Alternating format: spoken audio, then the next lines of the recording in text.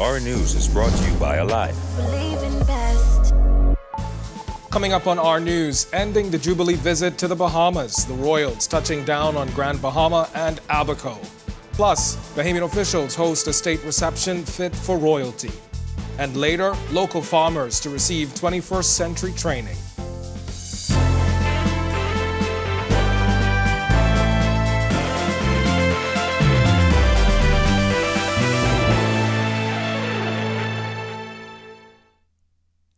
Welcome to Our News and thanks for joining us. I'm Kendino Knowles. We begin with continued coverage of the royal visit as the Duke and Duchess of Cambridge are headed home tonight following their three-day visit to the Bahamas and tour of the region. The visit in celebration of the Queen's Platinum Jubilee. This was the first official visit to the Bahamas for William and Kate, including visits to New Providence, Abaco, and the final stop in Grand Bahama this afternoon with a visit to Coral Vita.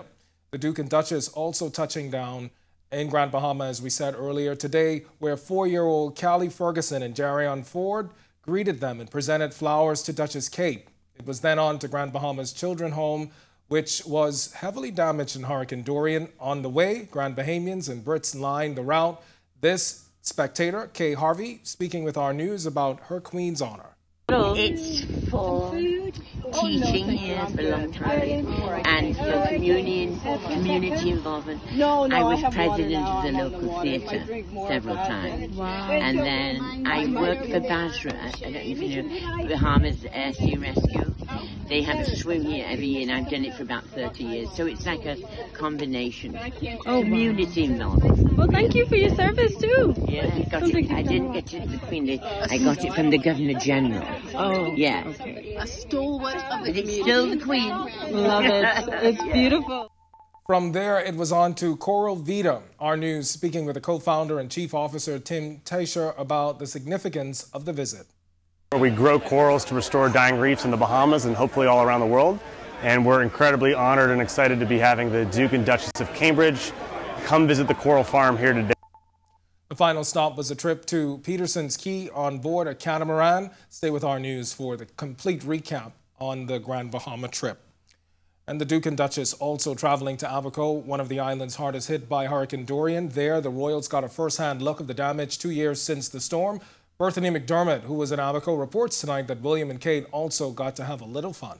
The Royals starting the second full day of their Bahamian visit in storm-stricken Abaco. The first stop, the Daystar Bible Church in Dundastown, Abaco, to see Hurricane Dorian recovery up close. Local pastor Bishop Silbert Mills giving a sombering picture of the damage. No, Bishop, this one noticeably was a lot stronger and worse than anyone had ever experienced before in the Bahamas. I never experienced in the Atlantic. Mills says the moment allowed him to show the Royals that nothing escapes Dorian. Friendship Tabernacle Church occupied the property for 65 years before moving. It has significant historical value, a gift from King George VI. This means a whole lot to see British royalty come back to a place that is so connected to the British in regards to this property. It was also a time to sit with members of the community. Next, a short drive to Memorial Gardens for a ceremony and wreath laying. The site commemorates Hurricane Dorian victims.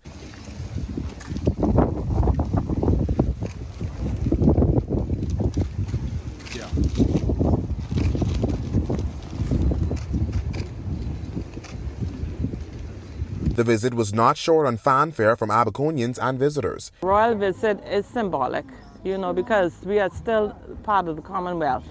And it shows that there are persons that still have interest in Abaco. We're thankful that persons still remember Abaco. It's a proud moment. Now the Royals ended their visit here on Abaco on a high note by getting a taste of Bahamian cuisines and shaking hands with some residents before heading to the airport to go to Grand Bahama. It was then time to sample some local cuisine. The Duchess trying her hand at dicing the conch for the royal salad. Amazing. And so you can eat the whole of it.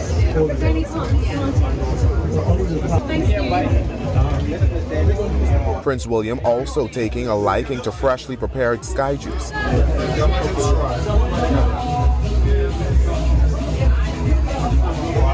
And of course, there's lots of handshaking and warm greetings.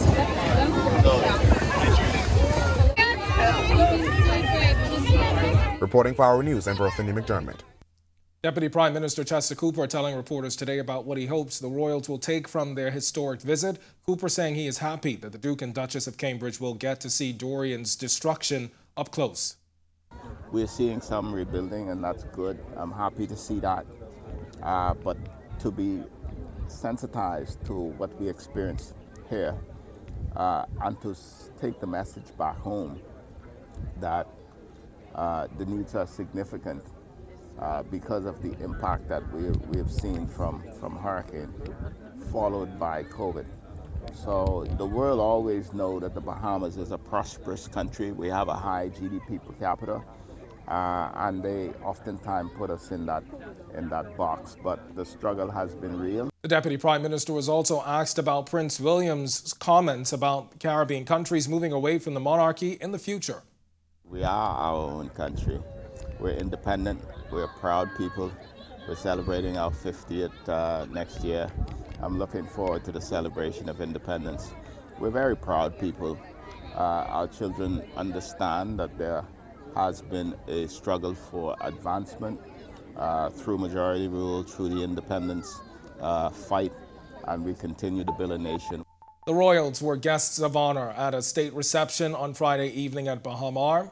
The Duke and Duchess having an opportunity to meet and mingle with major political figures, including former Prime Ministers Perry Christie and Hubert Ingraham, former Governor General Dame Marguerite Pindling, and a list of who's who in politics, religion, civics, sports, and entertainment. Prime Minister Philip Davis using the occasion to thank Bahamians for helping to make this visit so special for the Duke and Duchess. The Prime Minister also using the platform to speak to Prince William's interest and work in addressing climate change. I am delighted to see the Duke again, so soon after we met in Glasgow last November during COP26, the UN Conference on Climate Change. In continuing our discussion yesterday, I was pleased and impressed that we so fully embrace and engage with these issues, especially as they impact countries such as ours.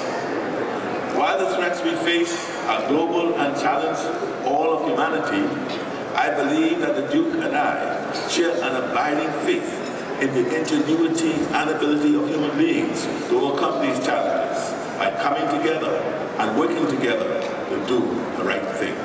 Governor General, His Excellency Cornelius Smith, also publicly welcoming the royal couple while speaking to the decades-old relationship between the two countries. We in the Bahamas, therefore, highly value our special relationship with the United Kingdom, and your visit further emphasizes the friendship which is so meaningfully bind us together. Your Highnesses, distinguished ladies and gentlemen, I believe it's important to note that the Bahamas has been graced by visits of our royal family on 17 separate occasions, dating back to 1959. Prince William, in turn, thanking the Bahamian people for their hospitality and recalling how he once snorkeled in the beautiful waters of the Bahamas as a child with his late mother, Princess Diana, describing it as the best holiday ever. What he said next, signaling the progressive position the Crown is taking towards the sovereignty of its former colonies. We support with pride and respect your decisions about your future. Relationships evolve, friendship endures.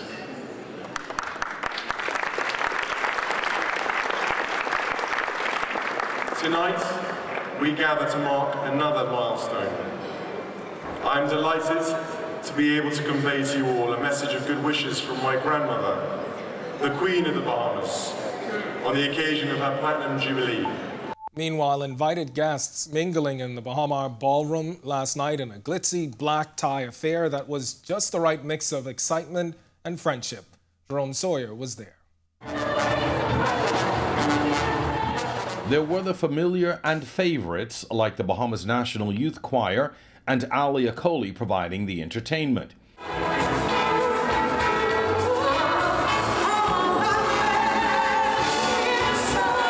And a gift to commemorate the occasion. Every time you look at it, you think of the Bahamas and you fly back to race again. The Duke and Duchess of Cambridge warmly greeting VIP guests, Prince William again displaying the warmth and charm that endured millions to his mother many years ago.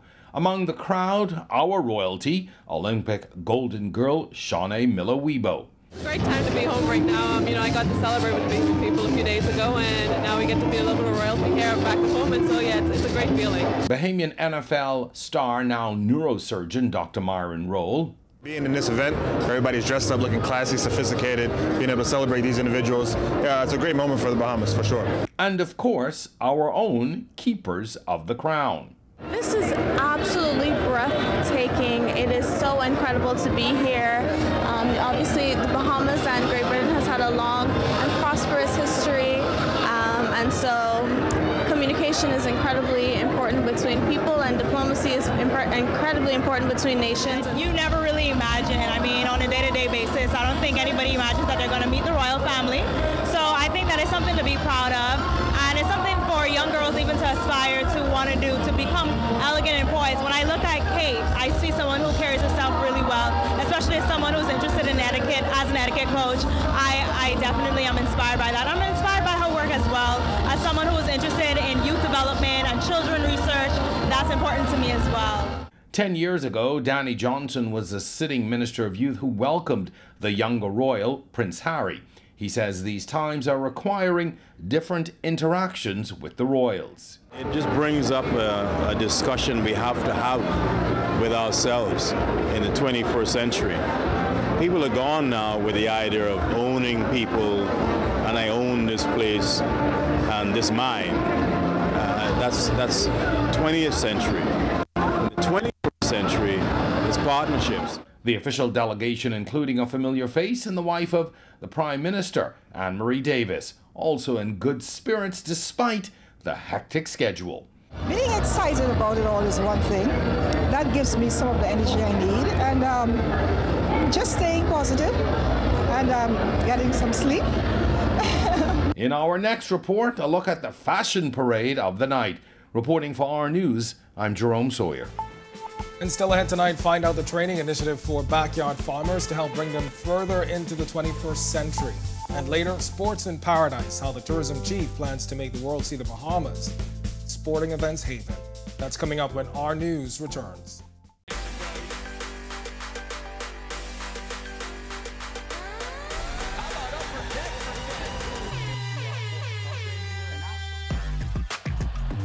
Got size at 6'5".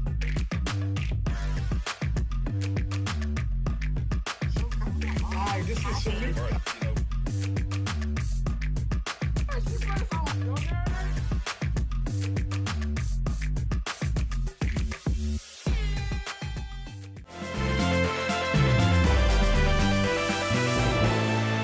You're watching our News. Welcome back. More commercial training is in the pipeline for farmers, according to the Bahamas Agriculture and Marine Resources Institute. BAMSI Chairman Tyrell Young explains that many backyard farmers would benefit from sharpening their skills. Some of the main concerns with the farmers is that when they bring their crops to market, the distributors have some issues with the quality or the presentation, the packaging, the nutrition facts. Those are some of the issues that the farmers are facing when they present their products to the distributors. So those are some of the things that we're trying to iron out now, so that they could be more prepared for the commercial market. BAMSI President Dr. Aricia Hepburn describing the training the farmers will receive. At this point in time, we don't make the supply. We can't meet the supply needs, really and honestly. So one of the things that the chairman and I sat down and talked about is how would we assist farmers in making the supply needs. Some of the issues that the chairman just brought out about ensuring that we can have traceability, food safety, those things. We are going to put on good agricultural practices classes so that farmers will have the ability to actually be trained, have this know-how, and then be able to then take their certificate along with their produce to the producer, to the distributors, so they could ensure that they actually were following good agricultural practices. When our News comes back from the break, the Ministry of Youth and Culture relaunches its Job Readiness Program. And we've got a look at your weekend weather forecast when we return.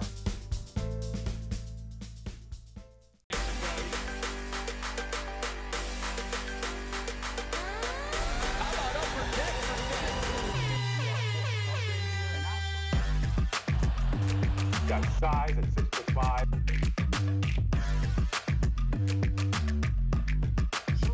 Hi, this is Salute.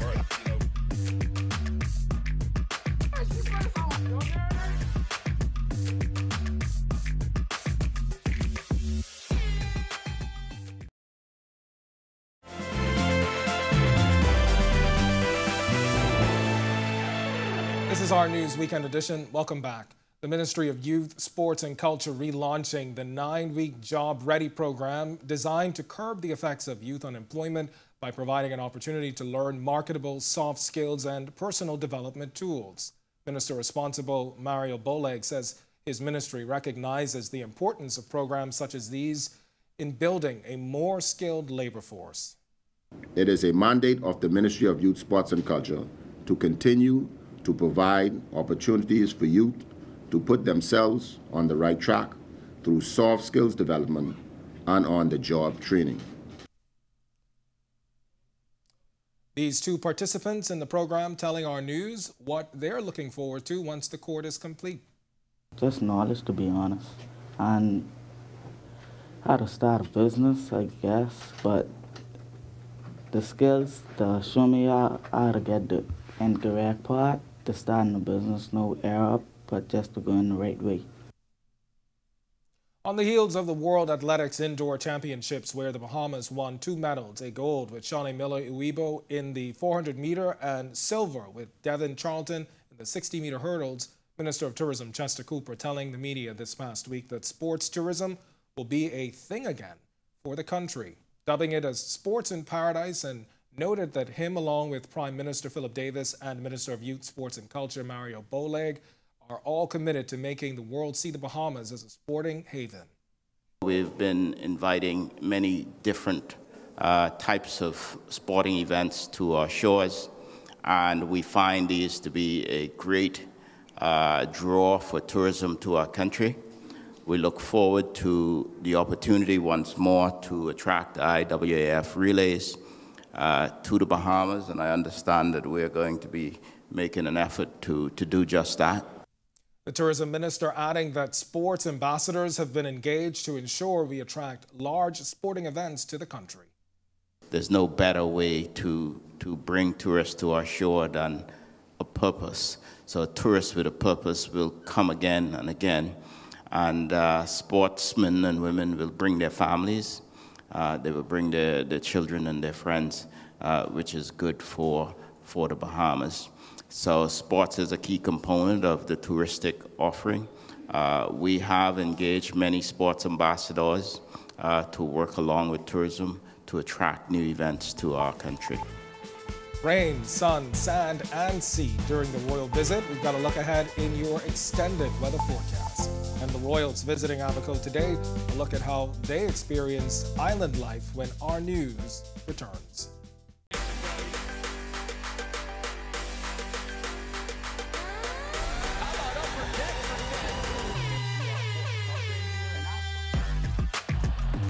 Got size at 6'5".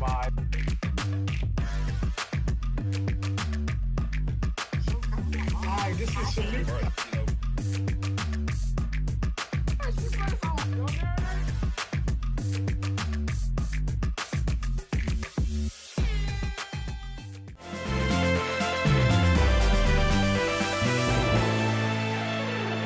Welcome back to our news. And now let's take a look at weather for the next few days.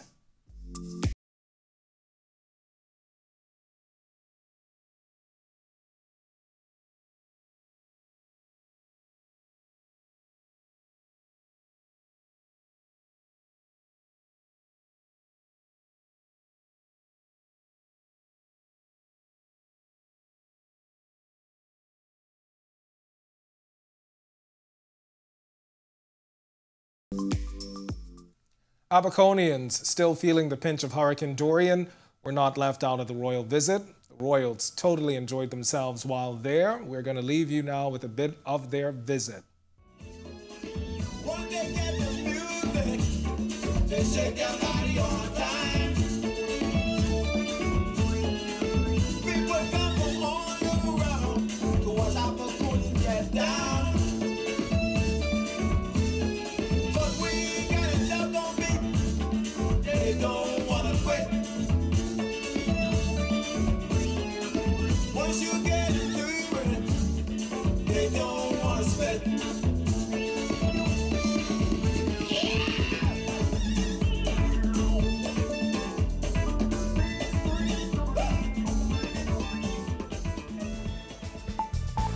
Thank you for joining us for our News Weekend edition. On behalf of the entire team, I'm Candino Knowles.